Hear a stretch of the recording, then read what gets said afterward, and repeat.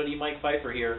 I've been asked lately to try and do a video on how I make my control panels. So I have to make one for the new yard area I built, so I'm going to do a little tutorial on how to make one of these. And in a second here, I'll give you kind of a close-up of this one, which is also going to be redone, and I hope you enjoy this. Okay, here we are at my main panel, which is going to be redone. You'll notice if I get off to the side here, you can see that there's somewhat of a 3D effect, and that's due to the fact that I glue square styrene to the top of the plexiglass sheet that I use to make the control panel out of. So let's get on to how these things are made.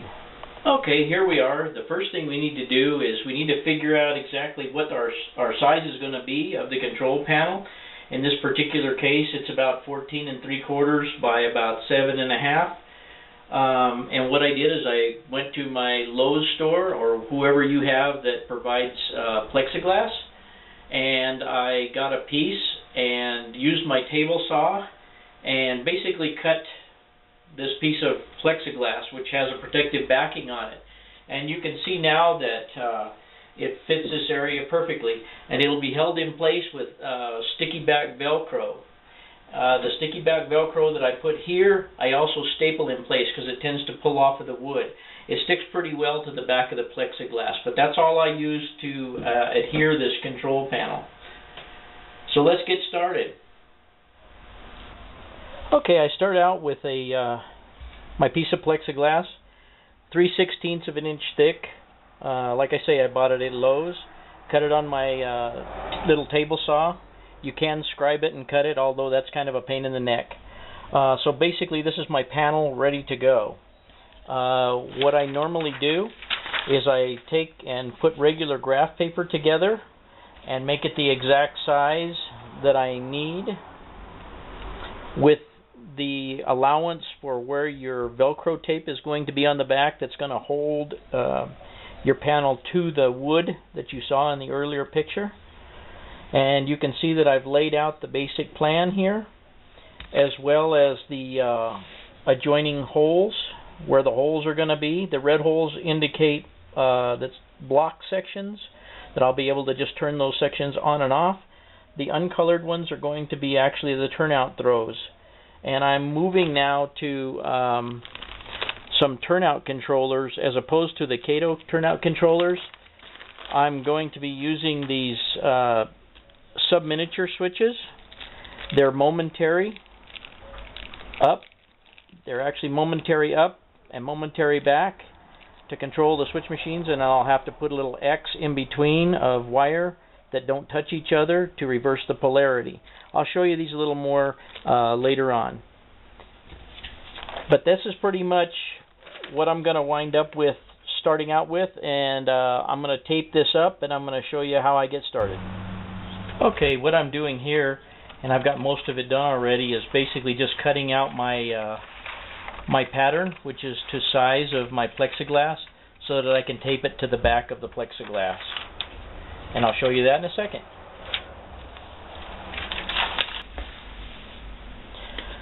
Okay, what I'm going to do is I'm going to apply some masking tape to the back side of my template, leaving about a 1-inch overhang just so it wraps over the lip but doesn't get in my pattern.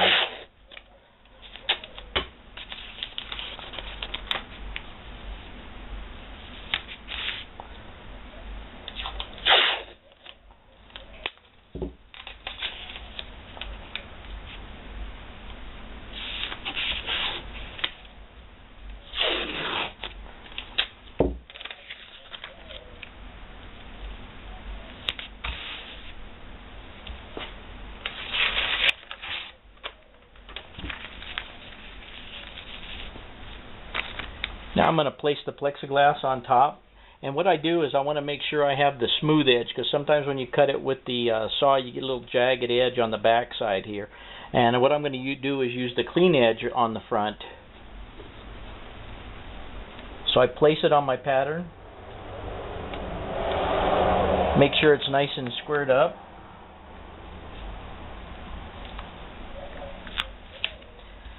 And then basically all I do is fold the edges over.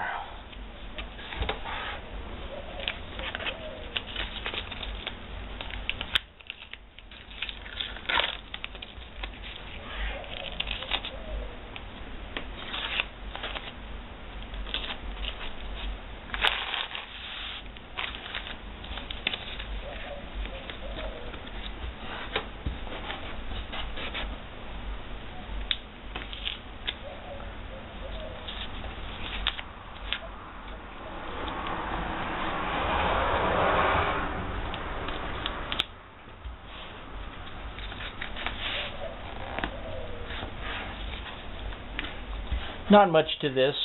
Just I'm just trying to be a little bit careful with the tape because I want to get the paper nice and solid to the back.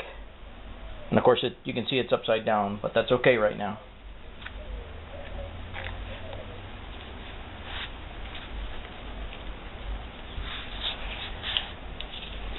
Now you can see that we have our pattern attached to the back side of our plexiglass. And now we can, the next thing I'm going to do is start drilling the holes. These circles, by the way, that I have drawn in here are allowing for the size of the nut on top of the turnout control or the block control switches. All of the switches that I'm going to be putting in use a 1/4 inch hole for the sub-miniature switches. So what I'll do is I'll find the center of these and I'll drill a 1/4 inch hole. Not necessarily this size here. This is just so when I run the plastic along here and glue it on that I have room to put the nut. The nut will turn in that space. So let's get on with doing some drilling.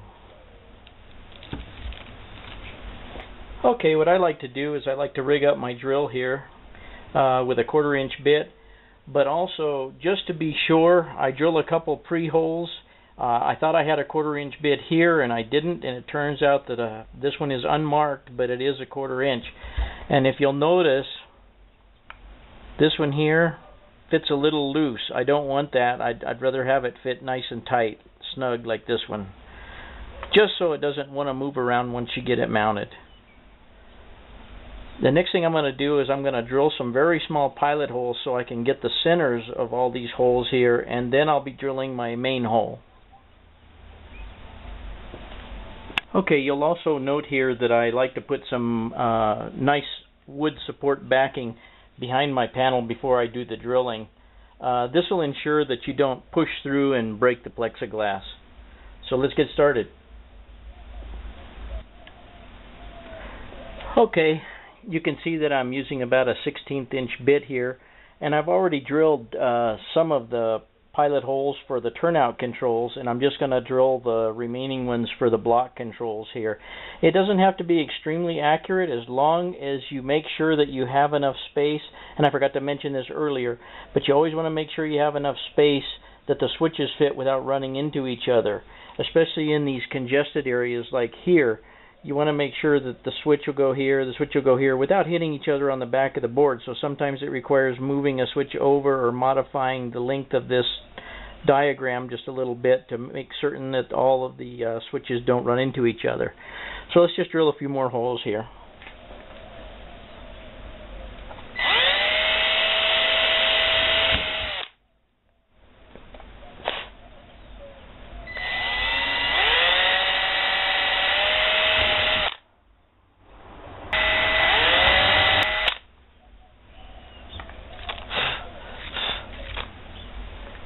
Okay, we have all of our pre-holes drilled, and now all we have to do is go up to the 1/4 inch size.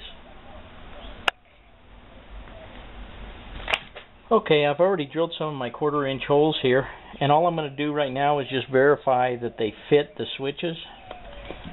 And you can see that if I push on them hard, they do go in. And you can see that they stick out just enough to get the nut on. So now that we verified that the holes fit, we're going to do the rest of them. While I'm drilling these, you'll see that this bit gets kind of hot and it leaves a little lip here. But don't worry about that too much, because you can go back with the drill bit once it cools off and just run it through there real fast, and it'll take that lip off, or you can trim it off with a knife. But let's drill a few more holes.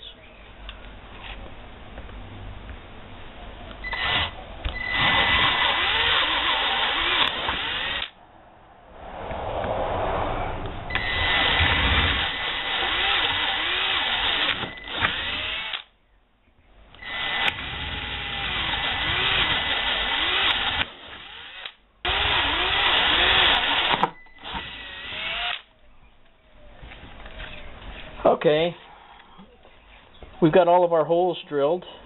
There is not going to be a need for a hole over here, as this is going to be controlled. This is the section to the turntable.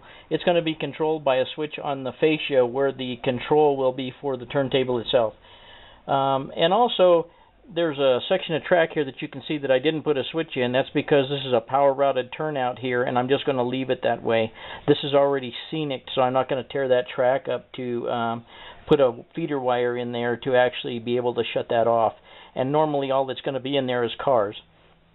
Locomotives will normally be parked here, and locomotives will normally be parked here, so I need a way to turn that off. But now you can see how the panel is kind of coming together. The next step will be to clean up the holes and just start laying my plastic around here. So let's get to that. Okay, now we're going to get into some of the products that I'm using to do this before we get started and actually gluing down. I haven't used this for this purpose yet, but this is what we're going to use, Plastruct Plastic Weld. It's a general purpose plastic solvent. It should work on plexiglass and the styrene. So we're going to give it a shot and see how it works. I also recommend your trusty X-Acto knife. I have an angle blade on this one, which I prefer to use simply because it's easier to get in there at an angle to cut your pieces off in the end. You can use a standard blade, or you can use these chisel blades. It's really a matter of preference. Also, I recommend an A-West applicator bottle set. They come like this, and it comes with several different tops. This happens to be one of the thinner ones. I don't know if it is the thinnest, but it's the thinnest applicator. It's got a little microscopic hole there in the top. This will allow you to turn the product upside down, and you can see how it barely comes out of there.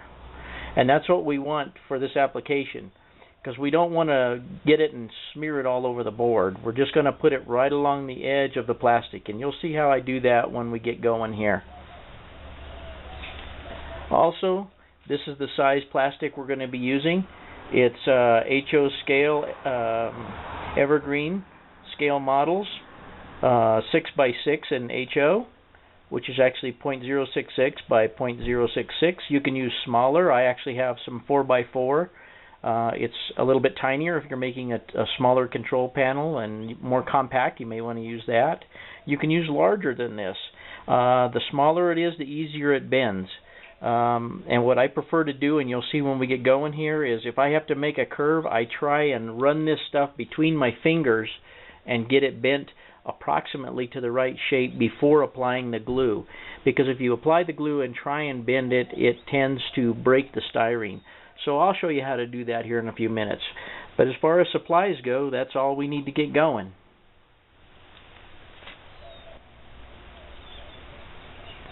Okay, we're going to get started here. I have a piece of my evergreen here, and I'm going to first start off by laying a couple of straight pieces down. Then we'll work on this curve over here, and I'll show you how that's done. I'm hoping this will turn out without me getting my fat shoulders in the way here. We start out, and keep in mind, remember we had said that we wanted to stay outside the larger hole so that our nut that we put on to hold the switch in place does not interfere with the styrene. If it does, and if we make a little error, don't worry about it, because we can snip that off with a knife. It's not that critical. But first thing we're going to do is I'm going to get this held roughly in straight line here, and I'm going to come back here and get my applicator, and I'm just going to let a little bit of the adhesive dribble out and let it flow. The only thing to be careful is don't get it under your fingers on top of the styrene. And you can see that it's already bonding. And once we're satisfied that it's pretty much straight, which it appears to be, I'll go along and give it another shot just along the opposite side.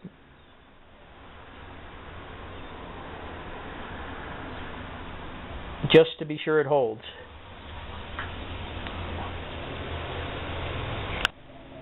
Okay, This is the same plastic that we're going to use to make this little radius right here. And what I'm going to do is I'm going to start by just bending it in my fingers. It's pretty pliable. Get it to a general bend. Doesn't have to be perfect. Then we're going to lay it down on the edge of our hole there. And remember, we said we have to leave room for the nut, so I'm going to leave a little bit of slack there.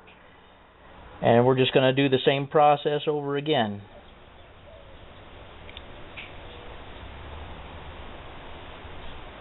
I'm going to hold it there for a few seconds until the glue gets hold.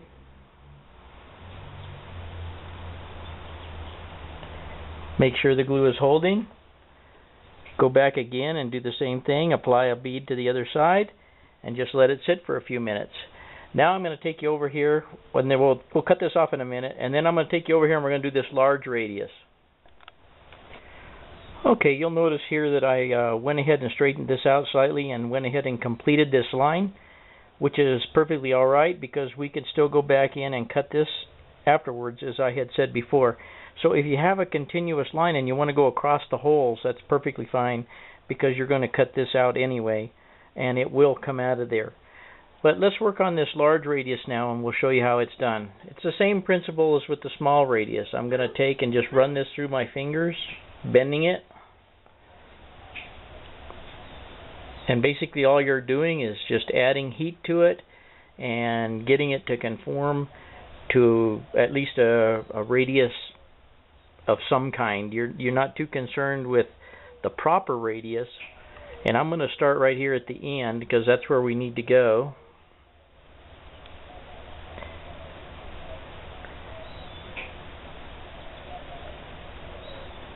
And you can see that it takes a little bit of work, and if you break it, that's fine. We have a whole pack full here, so if it breaks, we can just get another piece and keep on going. It's really pretty tough to make a mistake doing this. Try and reach around my camera here and see if I can get us started. What I'm going to do is I'm going to get one edge of it started before we actually bend it. So I'm just going to get it lined up here best I can. Put a little dab of glue on there. And we're going to let that sit for a couple of seconds. But you can see how we're going to arc this around here. And we're going to bring it all the way around back over to this turnout position right here. And we'll glue it around as we go. You can see there that it popped loose on me a little bit. So I'm going to give it a little push here.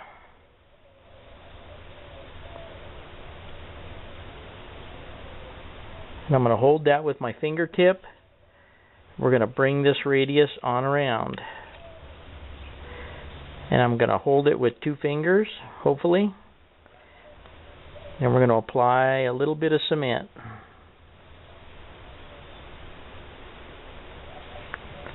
I'm going to let that dry for a minute and then we'll be right back. Okay, I've applied that glue and you can see that my end here got away from me a little bit before the glue actually dried. I have some glue on this and I'm only doing part of the radius at a time. And then we're going to make sure that gets plenty solid before we just keep going around. Or at least make sure that this end is solid. Because I don't know if you can see it in the picture, but it slid on me just a little bit right there. But once it dries, it's going to be there. So we're just going to let this dry for a couple of seconds. I'm going to go ahead and continue around my radius here. And I'm just going to let it kind of go naturally.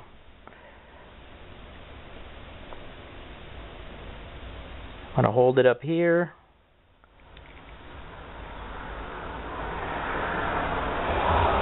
Apply a little bit of glue. Now we're going to let it dry for a couple more minutes and continue on. Once your glue starts to set up a little bit, you can kind of run your finger around this and putting pressure down. And it will actually help that glue bond because it basically melts and welds the 2 surfaces together. So don't be afraid to apply a little pressure. You can see now that I can let go of it up here at the top and it's going to stay there. Now I'm going to just run it on around over here to the hole, which has some material on it, so we're going to get rid of there. And we'll see how it turns out. I've noticed, I had to stop here for a minute. I did notice one thing. Now that I'm using this Plastruct weld, it melts the styrene so quickly that as I'm putting it around there, if I let this thing, or when I take the glue away from it, it sucks just a small amount of styrene back into the hole. The A West applicator comes with a little piece of wire, little tiny piece of wire that my eyes are having a hard time getting in here. But sometimes you have to stop and insert this wire in the end of the tubing. And you can see, once I inserted it in there, you can see a droplet of glue there. It just gets clogged with just a tiniest minute amount of styrene. So now we're going to continue on around the loop. Okay, you can see that I have this pretty much held in the position that it'll be in. If you need to make any adjustments, you can. And for at least from my vantage point, it looks okay. We're going to go ahead and put a little bit of glue all the way around the radius and down to the end. There again, we're going to apply a little bit of pressure around there, help it seal against the plexi. And I realize that this part is a little bit time consuming, but the end result will be well worth your effort.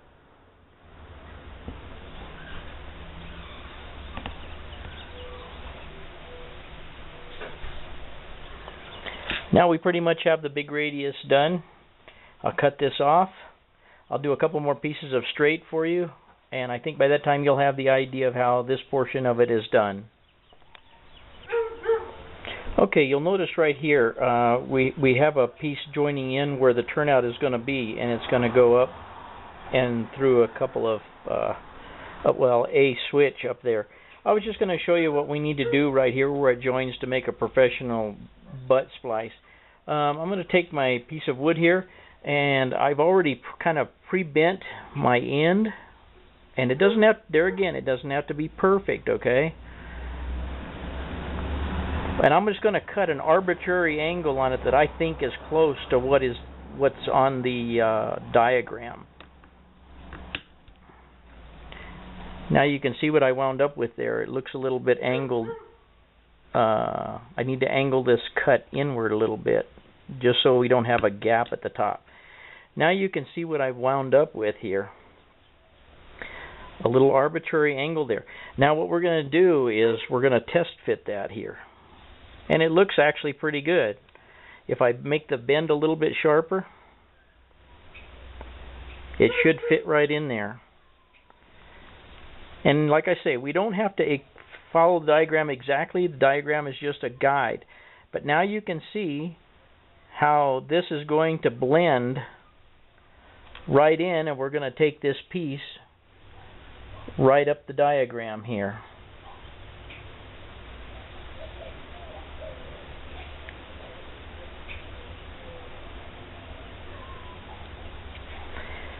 Now, once this piece dries, we'll just make our cut down here. I'll show you that in just a second, and we'll be off and running with our lead that goes that way. Okay, you can see now how I've blended this angle in, and now all we need to do to get that ready for the control switch is to just trim this end off.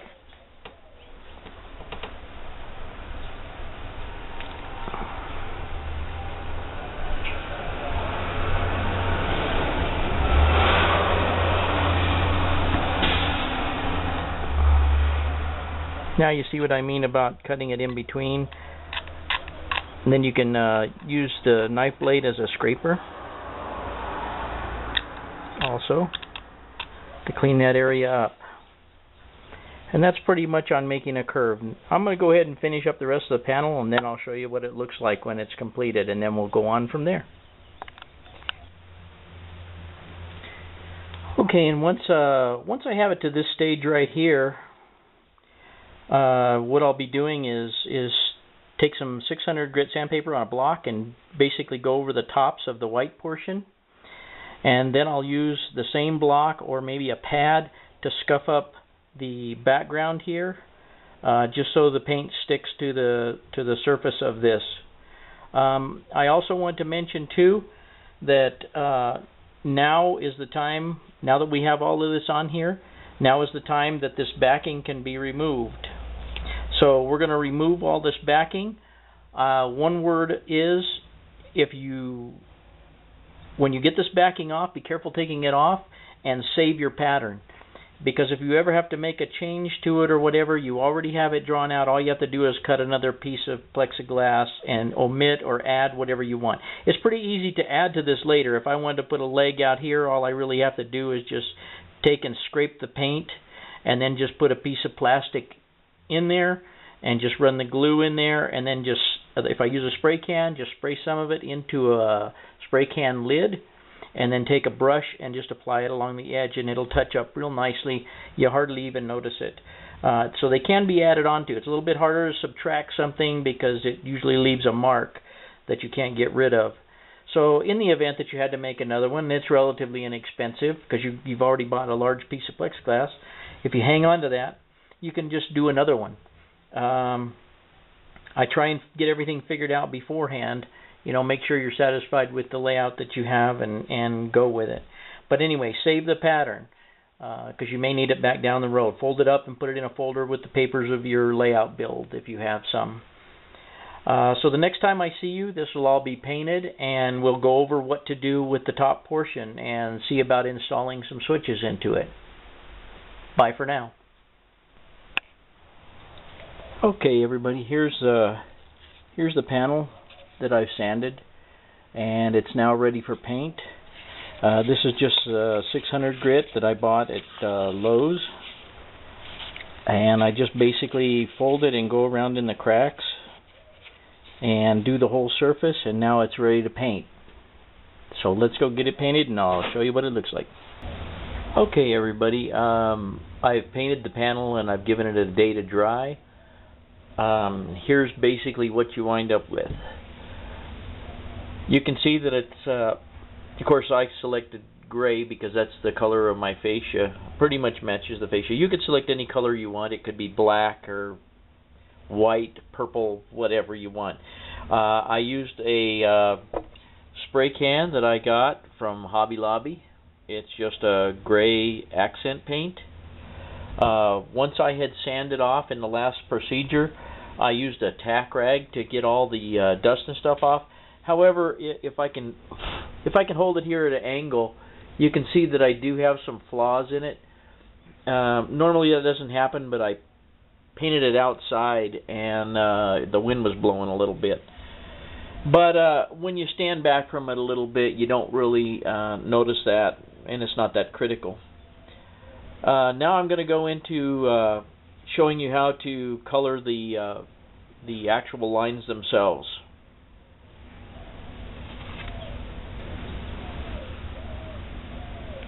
Okay, we're gonna get started doing our markers. You can see that I use a variety of different markers. This one happens to be by a company called Treehouse Studios.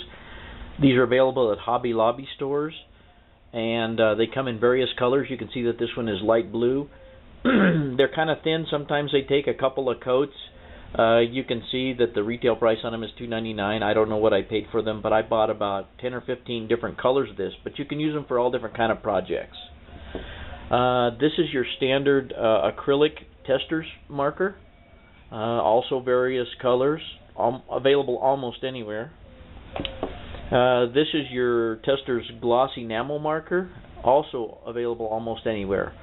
I also carry the Floquil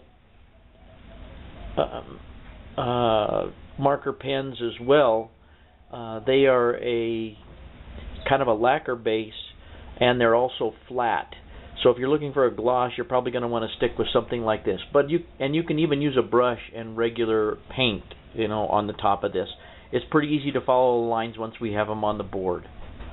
So let's get started. Okay, you can see here that I got a little piece of paper. What I want to do is make sure that this isn't too wet when I go to put it on. And I'm just going to start with red because that happens to be the main line that's going to come off of the main control panel on the other side of the room, and will be the loop portion of what the diagram that you see here. So I'll just kind of do this real quickly, and hopefully you can see how this works.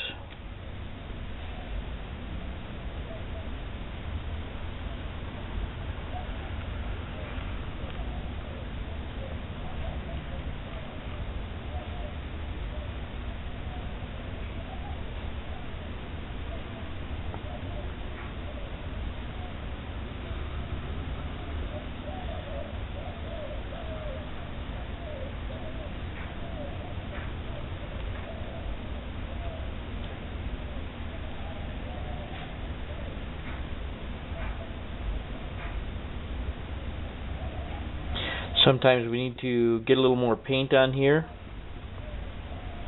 Sometimes we have too much and sometimes we don't have enough. So if you hold it down for just a few seconds, it'll recoat your brush portion.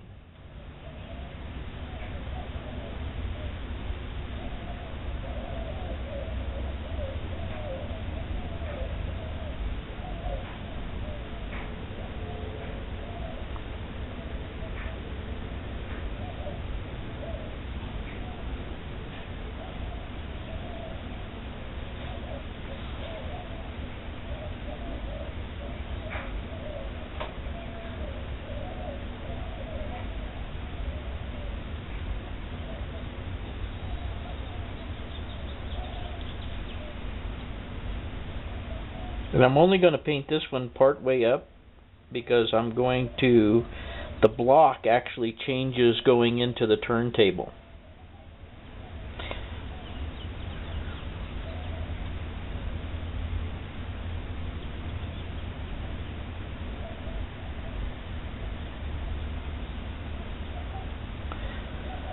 But there you have it. I'll be back in a minute and show you how the rest of it turned out. Okay, I'm going to start with a little bit of blue. Basically, I'm just going to use blue just because I selected it for the purpose that these are sidings that are going to be used for switching purposes in the future. Also, these are going to be engine storage tracks here. And I just want to differentiate them with a different color just so that I know that that is their purpose. I mean, eventually I will get it through my head that that's what they're for.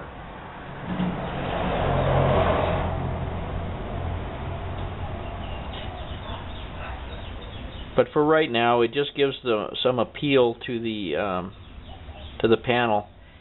If I was doing a main control panel like my main control panel that I will be doing over again here soon, I might select different colors for different tracks as I did in the layout inside, because I want the grandkids to be able to figure out what track they're on the layout and what Kato turnout controls went with those particular tracks. But in this case, it's all just aesthetics, really, and so you know what the track diagram looks like. So I'm going to go ahead and finish up now, and then I'll be back.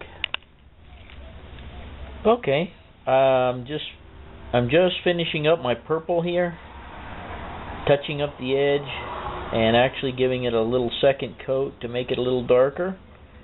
Why I selected purple, I have no idea. This is going to go to the turntable controls, which are actually mounted on the fascia of the layout, and they'll also be colored purple or something that tells me where this track goes.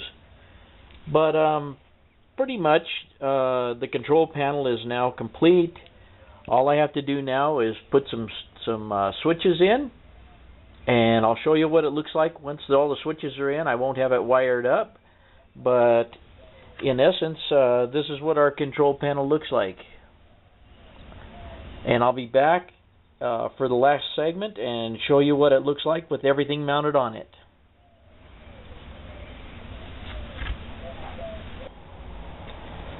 Okay, you can see that I finally finished the panel here.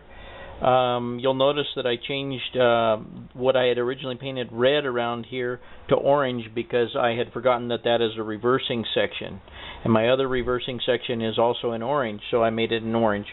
I also had done these in silver, the yard tracks in silver, and I realized that when I tilted the panel up at an angle like this, they didn't appear very well because they blended in with the gray too much. So I've changed those to yellow. You can see the red switches will all be block switches, and these flat switches that I showed you before will be the turnout switches for the Kato turnouts. And let's go see what it looks like on the layout. Okay, everybody, here we are in the room. Here's our control panel. I'm going to turn it over for you here and show you that I've just stuck the sticky back Velcro to the two edges. This stuff that you see on the back is going to all be removed from these switches, and then I will wire in my Amphenol connector to all these switch machines, and it will go to a block back here, but we'll leave all of that for a different video. This is all in just constructing the panel itself. You can see that it turned out pretty nicely, as you saw in the picture before. I've also added the real sticky or bristly side of the Velcro to the layout itself, and I've also put some staples in it here, as you see, because I found that sometimes it pulls off the wood. It'll stick pretty good to the plexiglass, but it doesn't stick too well to the wood. So as long as it's stapled down, it wants to stay there. So let's just take a look and see how it works. This allows you to take it on and off. You can also use several different methods. You could screw this on. You could put a hinge on it to drop it down. You could do any number of things, but this is just the way I do it. Let's see how it's going to fit here. And that's all there is to it. And I think it turned out pretty nicely. Here's a shot. This is where the turntable is going to be controlled from with the standard Walthers turntable control unit for the indexed table.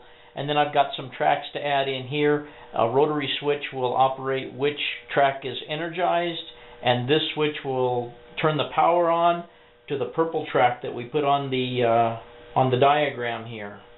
And that's pretty much how you create, or how I create, a control panel. Well, that wraps up the control panel build on the Albuquerque, Carnuel, and Tijeras Railroad. I'm glad you stopped in for this video, and I hope to see you on the next one. In the meantime, everybody have fun building model railroads.